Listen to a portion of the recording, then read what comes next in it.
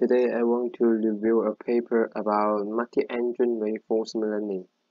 The paper is Multi-Engine Actor-Critic for Mixed Cooperative-Competitive Environments. And the review will divide it in two parts. The first part is the motivation. There are significant challenges in reinforcement learning for multi-engine case. For example, if you use Q-learning for reinforcement learning, that the policy of each engine will keep changing. This means that the environment is non-stationary, so the Q-learning method will not converge. And for policy gradient, the frequent coordination of multiple engines may introduce high training variance, which is also very hard for engine to have a good train procedure. To fix with the challenges mentioned above, the author proposed a general purpose multi-engine learning algorithm, and it has four significant features. At first, the algorithm learns policy based on local information, which means that the engine only have access to local information.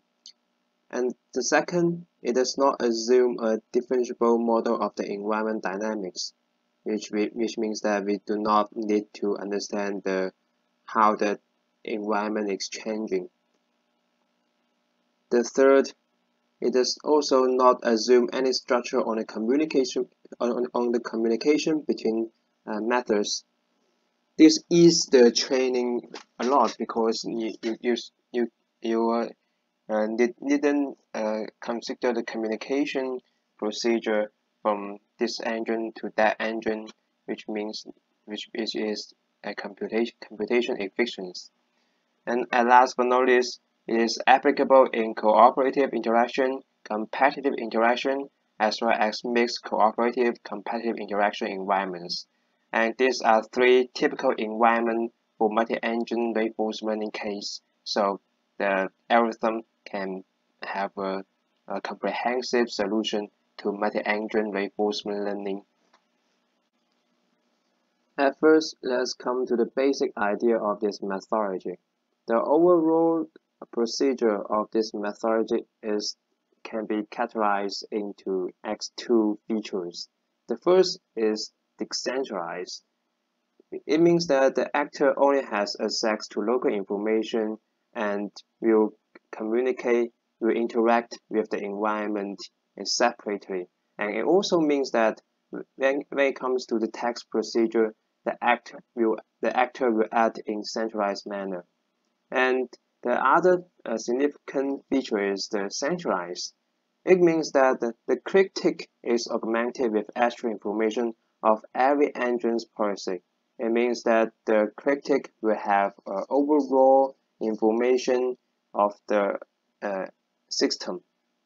And when it comes to the text procedure, it will not use the critic to further implement. Now we come to the detail of this methodology. The method considers n engines with unshared parameterized policy, which means that each engine has its own policy to learn. So, traditionally, the policy can be trained with the policy grading method, which has been proposed for a couple of years. Is in this formula.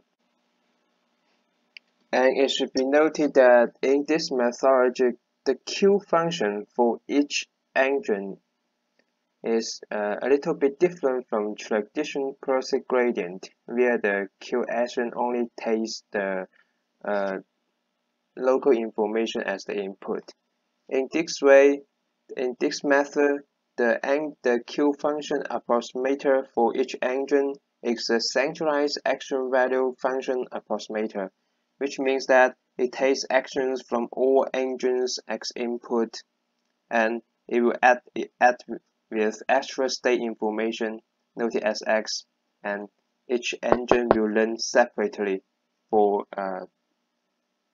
to learn this Q value function.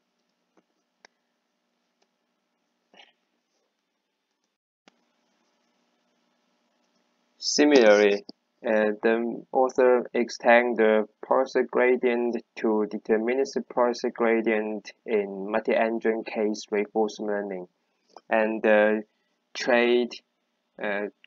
gradient or to trade the parser is so as this formula, which is also similar to the traditional reinforcement learning with one engine case.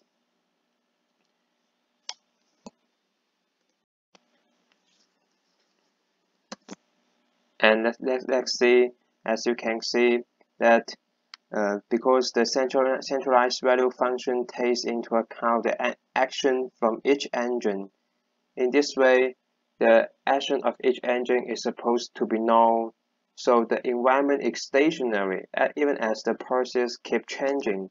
As you can see, this equation, because it is the action that determines the state transition. So if you have known the action, no matter the parser is changing or not, the probability of the state transition will be equal to each other. So in this way, the author made the environment become station. So the train procedure will be feasible. Now let's have a close look to the update procedure of each engine. And just as mentioned before, the actor update is based on the parser for each engine itself and the centralized action value function, and also updated for the engine itself. And the critic is updated in this way, which is similar to the deep reinforcement learning, and it also updated for each engine. And here comes a question: how can engine I derive engine J's action? Just as mentioned before, we suppose that the centralized Q value function for each engine will keep the action from each other engine as the input, but how can the engine can derive others engines action? So to fulfill this procedure, the authors proposed the parser approximation by maximizing log probability between the false parser and the real parser. By this formula, here the phi is the parameters for engine I to approximate parser of engine J, and mu J is parsing the engine I intimate engine J, which means that each engine will also maintain an independent network that is responsible for intimate other engines parsing. And then there is a H for entropy to regularize the approximate parsing. So by adding this update, it can do online update with one single step with latest parsing samples from engine J. So in this way, each engine will try to learn will try to imitate what other engines do given a specific observation. So in this way, the centralized Q value function for each engine will have a approximation of the action. Thank you for your attention, and looking forward to your discussion and opinions.